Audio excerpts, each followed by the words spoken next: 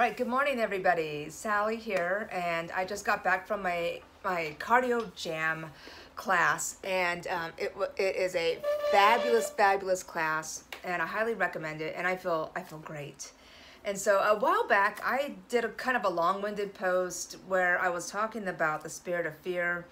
And in general, all negativity, I'm always talking about the mind-body connection and how it's important. And so I was explaining in this long-winded post, which most people just scroll past. So I'm going to do a quick video teaching you the breakdown of it.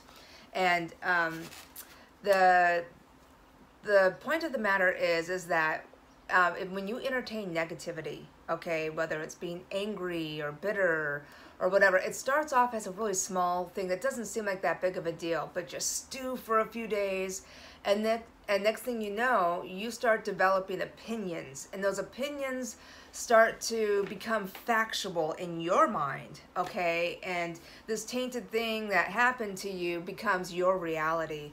And so I've watched this over and over where you become the very thing that you are focused on because that same spirit takes root in your life. Now, there's been documented proof that these spirits or entities or whatever, you know, in the spiritual realm, they can actually attach themselves to physical objects. If you've ever seen that show, The Haunted Collector. Now there's movies left and right about Annabelle, the haunted doll, and stuff like that. And so while I'm kind of 50-50, I know there's a chance that can happen. I actually had it happen to me in my home one time where I had a collection of unicorns. Some jerk came in my house and said, "Oh my God, look at all the graven images." And I just saw the fear and the dread come over his face. Then he just started spewing out all these horrible things. And one by one, those things came true. And I just couldn't believe this was happening to me. But let me tell you, it was scary, especially the hordes of flies, this black mass of flies. I'd wake up, make my husband's lunch, go back to bed. And when I would get up again, like around 8, these flies from nowhere in my house, like thousands. So that's when I was like, you know what, I have to have an exorcism done, and I got to eradicate that spirit out of my house. That's just one of the many millions of stories. I've had a long spiritual journey where I've seen things in the physical, so I know that these things are true and correct. And that's why I'm so concerned about the mind-body connection, because I know these things can happen. So anyways, when I was talking about fear, it can start off with something small, and then it starts to spread like a virus. And it starts, you know, worming its way into every area of your life. And I finally did a special coursework to eradicate fear from my life because I was raised in sort of a devil's gonna get you Christian home, and that mindset, you know, when you're militantly raised to think that that's a normal reality. So let me get back to the spiritual side of this, and how I said like spirits can sometimes attach themselves to things. All right, when you entertain thoughts, okay, thoughts are energy. It's a well-known fact now, you know. It's nothing hocus pocus or spiritual or whatever. It's just kind of like a widely accepted belief now, and that proven too, that thoughts become energy. What do you think it's like for a demonic spirit once they keep seeing that you're sending out this signal to them, inviting the spirit of hate, bitterness, or fear, and you keep sending this out, it's like a fishing line. You're dangling a temptation, and you are inviting this energy to become life. And so it's well known that when we are born and we are being formed as a fetus in the uterus, that we develop a soul, we develop a spirit.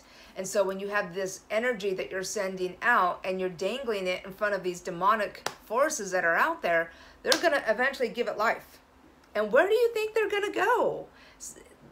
Why attach yourself to a dead object when you have a nice, soft, cushy, warm human body that you can take root in?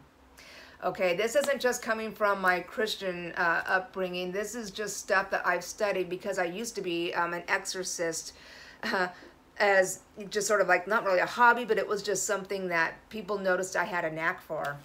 And I used to go and clean up people's houses and get rid of demonic activity in there. So I know I've seen this in some people that I've actually known where they were entertaining this stuff, and that's how they got demonically possessed. Luckily, and isn't it funny how the minute people get rid of that and they have that thing eradicated from their life, suddenly the thing that was paining them and hurting them, their ails, that just kind of goes away too. I've seen that several times over. People being healed of their cancers the minute they let go of bitterness and hate in their life. And I'm not saying that everyone that, gets this cancer or gets cancer is because they're this mean, nasty, bitter person. It happens to good and bad alike, okay? But, a lot of people that, when they start forgiving people and they start finding joy and happiness in life, a lot of them got healed from their cancers. A lot, especially when they humbled themselves before God and they asked truly for the Lord to come in and clean up their life. So, anyways, this spirit of fear, it can take root in your life, and it won't just be like, I'm afraid of this one thing. No, pretty soon you start seeing things on the news and you get more afraid, and you start seeing an accident on the side of the road, you get more afraid. I just recently had to kind of like break things off with someone that I was just getting to know her, and I was like, wow, this is really a pattern. It's not just this one thing they're afraid of. They're afraid of this. Then they're accusing these other people of doing things they haven't even done yet. They've got this wild thing that somebody's going to go after their kids in school if they make a wrong move with them. And so they want me to do their dirty work for them and kick them out of the group because they're too afraid to be the bad guy. And so, folks, that video that I did a while back when I first started APF as You Are Who You Hang Around, it's all in connection. All my videos, when you go to my YouTube channel and you watch them, there's a reason why they're there. One thing is a stepping stone for the next and the next. And if you want to be physically healthy and you want your body to be in shape, I know our faces are going to get old, our hair is going to get thin. There's certain things that you're never going to escape from, but we can all age gracefully and healthy, okay? We can still look and feel great and enjoy and be happy in our lives. And, you don't have to, be miserable and grow old, So, you have to be mentally healthy. If you're not mentally healthy, if you're not emotionally healthy, you're not going to be physically healthy. You've got to be healthy up here, number one. You got to be healthy up here, number two. That, and then the physical comes, okay, as just a natural result of that. But let me tell you, people that are angry and bitter, they look twice as old. People that are using drugs and alcohol and cigarettes and things like that to, help their emotional problems, they age a lot faster. Than people who do the hard work and crack down, and they're no longer in denial. They don't get offended. They're not defensive. They admit they have an issue. And it's like, it doesn't mean that you have some deep psychological thing from a child. And you know what? So what if you did? There's nothing to be ashamed of. Get help. And that may, and some of the stuff, like I used to suffer from a lot of anxiety. I bought a whole kit from Lucinda Bassett to deal with that. And right there in the introduction video, when she was like saying, look, let's compare this. Are you trapped in the burning building? Is a man holding a knife to your throat? Does someone have a gun to your head? Are you trapped underwater and you can't get air? Are you in any real danger? When I heard that, I was like, oh my God, yeah, this is so ridiculous. I actually have to laugh. All these stupid, petty issues that I was making a big fat deal about are gone. In just that moment, the light bulb went on. I didn't need a therapy session. I didn't need to go see a counselor or psychologist. I didn't need to get on dope and medicine, and that's all maybe what some of you all need to get healthy. And you're missing out on life, but most importantly, you're missing out on good friendships. You're going to end up losing every single person you have because of your bitterness, your hate, and your fear.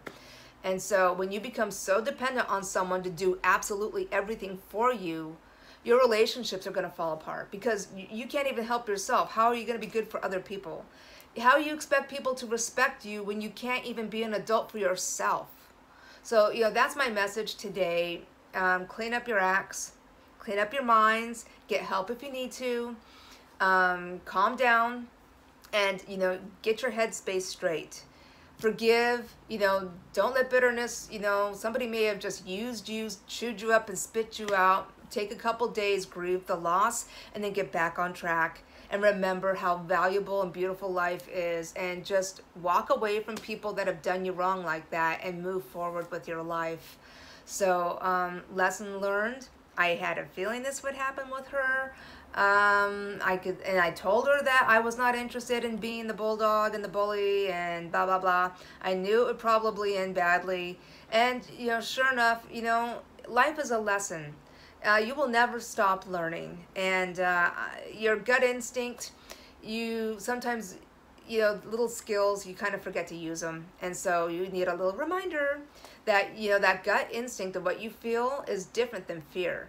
Fear is fast, it's panicky, your heart's racing, your mind is spinning. But your gut instinct, that's a calm voice that says, whoa, this is going to turn out badly. Why do you even want to get started with someone like that? Listen, learn to listen. And so that's my motto for today. Listen to your heart, that gut instinct. Be careful who you hang around. Because if you think that that same spirit won't jump and spread like a virus to other people, that's how it all starts. It just starts with one thing, one situation, one person, and then next thing you know, a pandemic is breaking out. So I'm not saying be fearful, use common sense. Listen to your gut instinct and make your head space and your heart space number one. Okay, so be careful who you hang around. And if you have an issue with fear, and even if you have just one little small area, whatever you need to do to eradicate that out of your life, face your fears, do some exercises, talk to a coach. Maybe just 1 or 2 sessions is all you need. Get a grip on your life and take charge. If you want that respect, you want that admiration from people, you want lots of friends, you want your husband to be madly in love with you, take ownership. Start acting like an adult today. Thank you, Zai Jen. God bless.